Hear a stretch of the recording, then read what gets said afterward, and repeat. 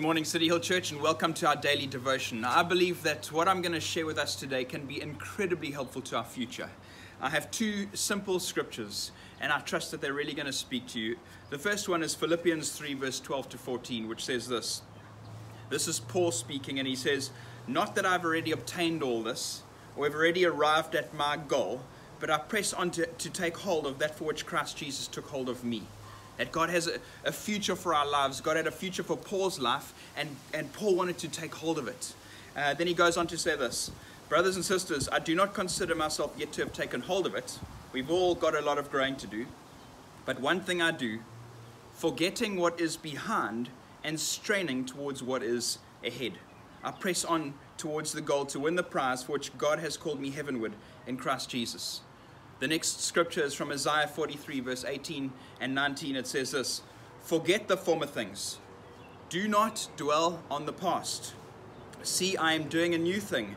Now it springs up. Do not perceive it. Do you not perceive it? I am making a way in the wilderness and streams in the wasteland." We don't want what was to rob us from what is and what can be. For us to embrace the future that God has for us, we can't constantly focus or drive with our eyes focused on the rearview mirror. We need to focus on the road ahead. My encouragement to you today is let us keep our eyes fixed on Jesus and know that He has a future for us and for our church. If we constantly go everywhere comparing what is to what was, we can be incredibly disappointed. But if we start to trust God and dream about what can be, we can be filled with faith. I trust that you will focus on Jesus and know that He has an incredible future for His church. Let's take a moment to pray.